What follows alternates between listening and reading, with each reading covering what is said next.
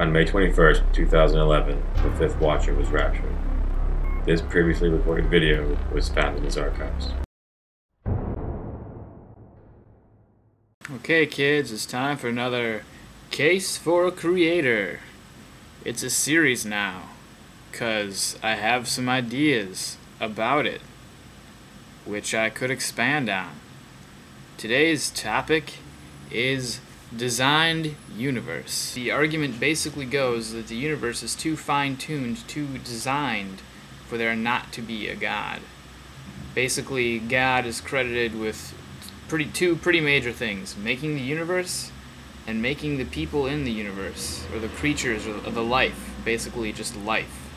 The other possibility is we arrived here by chance, and when I say that, I'm referring to this on a purely celestial level. This argument has nothing to do with evolution. So the question is, what are the chances that a universe like this would be created if it was up to pure chance alone? Well, let's look at some of the universal constants, because there are many universal constants that define our universe. Basically, how strong gravity is, how strong and weak certain nuclear forces are. There's all kinds of stuff like that that dictates physics and everything about our universe. These constants, of course, have to be pretty finely tuned in order to allow for life. And let me show you why. Get ready for some science talk. Gravity, for example, is 10 to the power of 39 times weaker than electromagnetism, and if it had been 10 to the 33rd power times weaker than electromagnetism, stars would be 1 billion times less massive and would burn 1 million times faster, and therefore we'd have no stable stars to support planets that could support life. The nuclear weak force is 10 to the 28th power times the strength of gravity, and if it was any weaker, all the hydrogen in the universe would be turned into helium, of course making water impossible, and that would be pretty detrimental to life. If the nuclear strong force was just 2% stronger, then protons would be impossible and we wouldn't have atoms, which would be a pretty universe as far as life goes. If the mass ratio between protons and neutrons weren't exactly as it is, then protons could become neutrons and neutrons could become protons, and there'd be no real basis or stability for chemistry, and therefore also no life. Even the unusual properties of water play into this. You know that water, when frozen, when turned into a solid, the solid form of water is lighter in density than its liquid form, which is why ice floats. For every other substance in the known existence, this is not true. It'll sink to the bottom, of course. That makes sense, right? Except for water. And if water didn't float, then the oceans, being so cold towards the bottom and all this stuff, would freeze from the bottom up, and eventually all the oceans would freeze, and you'd have just a sea of ice, and that would be pretty detrimental to the first steps of life being formed in the water. Carbon synthesis, the very basis of life itself, and what a fragile process it is, all dependent on the constants established in this existing universe, of course. The ratio of the nuclear strong force to the electromagnetic force makes it possible for carbon-12 to reach a specific excited state typical to the center of stars, and that allows it to bond with beryllium-8, carbon-12, and helium-4. You don't know what that means, do you? Neither do I. Neither do I. And this all has to happen in a window of 0.00000000000000001 seconds, or there is no bonding and no life. So how fragile must that be for, the constants to be such that we can allow this little window of time for that to happen? Taking a look at Wikipedia, I noticed they list 40 different universal and subatomic and blah blah blah, all kinds of constants which are, of course, necessary to define the universe as it currently is, and most of them are probably necessary for the evolution of life. So that's 40 different constants that all, if we're slightly, just even tiny little bitty different, life would not be possible in the universe. So let's say you're familiar with a cosmological constant argument, which pretty much states that the constants in the universe, the specific forces and their power, as it were, is just precisely perfect enough to support life in the universe, which is true. And the argument then goes that these cosmological coincidences, which are near infinitely unlikely, suggest then that the universe was designed with certain constants in order to facilitate life. Here are some objections to that argument that I would like to deal with. One such common response to this argument is that the chances that the cosmological constants are what they are is exactly 1. And the reasoning behind this particular counter-argument is that since we are looking back at the cosmological constants and looking at them, from a point in which we are already existing, the chances that they exist in the way that they exist are 1 because they already exist in that way. And I feel that argument is kind of stupid because it's like saying the guy that won the lottery last week had a 100% chance of winning the lottery. He really didn't. Anyone could have picked up that lottery ticket. There was, millions of tickets out there, and on the same token, there are millions or even billions of different constants that could have ended up emerging from the chaos of the Big Bang.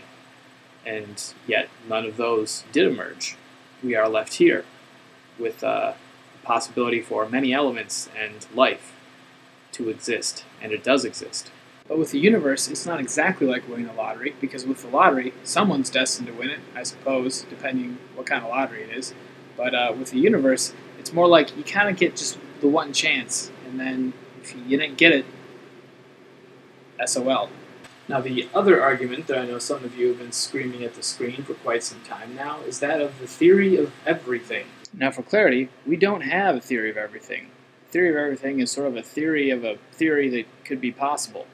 It's a theory that would tie in all the cosmological constants in such a way that this specific values they hold are necessary and that they were inevitable. 2 responses to that kind of argument. One, let's say there is a theory of everything. Let's say that ends up being true. Now, to many atheists, a theory of everything which explains the cosmological constants would take away the argument that God designed or created the universe by pointing out these constants. Now, the thing you got to ask yourself, though, is even if we do have a theory of everything that guarantees that we have a universe that necessitates that life is possible, you got to ask yourself, why is it those specific constants? So to me, even if a theory of everything was made and vindicated, you'd still have to deal with that argument. Why does it appear that the universe was not only intended, but destined to have life? Second thing about that is we don't actually have a theory of everything. And it seems a little unlikely that we might come up with one, at least anytime soon. So the idea that there could be a theory of everything that could tie all these constants together and sort of explain away God, as an atheist debater might try to insinuate, seems unlikely that opportunity will come up for you. Now, if God exists, He definitely created the universe that exists, the universe that we can observe that exists. So the universe that can be explained through science, even if these constants could be explained by science, doesn't necessarily mean that God didn't have anything to do with it. It just means that He set it up in that specific way through a method that can be explained by science. So in that way, the cosmological argument isn't necessarily an argument that is prone to the God of the gaps objection. It can survive without being folly to that. And while some theists may be prone to making God of the gap style arguments, some also propose a chance of the gaps, which is something an atheist would be prone to making. Chance of the gaps refers to the increasingly small likelihood that we are here simply by chance. Another counter-argument to this I imagine coming up is the possibility of other universes. The reason why a multiverse would supposedly throw a stick in the cogs of the this cosmological constant argument is that if there are many universes, surely much of these universes don't have the capability to support life, and we're just in the lucky universe that does have the capability to support life. You can believe that if you like, but seeing as how the proof for alternate universes is almost non-existent, and since the expanding of the universe, it's expanding faster and faster and faster, suggests we will experience a big rip rather than a big crunch, which will result in another big bang. I'm thinking that the multi-universe theory is going to be dead pretty soon. Oh, and while we're on it, here's a bonus fact for you. The expansion of the universe, also a cosmological constant. The speed at which it expands is apparently extremely important. If it had expanded even a tiny bit slower, then the universe would have collapsed back in on itself and maybe tried to explode again.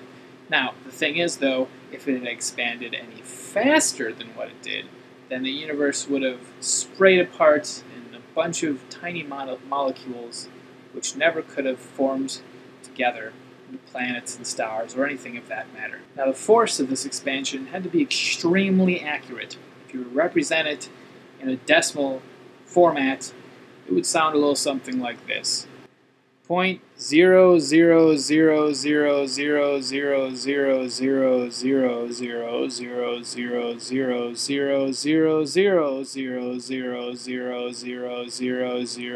0.00000000000000000000000000000000000000000000000000000000000000000000000000000000000000000000000000000000000000000000000000000000000000000000000000000000000000000000000000000000000000000000000000000000000000000000000000000000000000000000000000000000000000000000000000000000000000000000000000000000000000000000000000000000000000000000000000000000000000000000000000000000000000000000000000000000000000000000000000000000000000000000000000000000000000000000000000000000000000000000000000000000000000000000000000000000000000000000000000000000000000000000000000000000000000000000000 And it's a lot of zeros. So in the end, I think the cosmological argument is decent evidence, though not quite proof, that God exists, or at least the possibility that he exists is certainly one we must all seriously consider. So I think that about handles all the counter-arguments that could come up to the cosmological argument. And if that makes you feel sad that you've been defeated, my atheist friends, it's okay. I'm here to come for you. I am a friend of the atheist as well as the Christian. I don't believe in these kinds of squabbles or boundaries. So let me sing you a song to let you know that everything's going to be all right.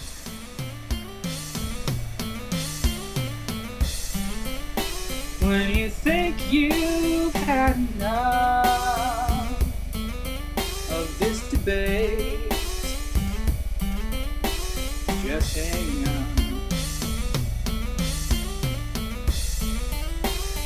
Don't wallow in defeat, 'cause even atheists cry, and everybody's wrong sometime.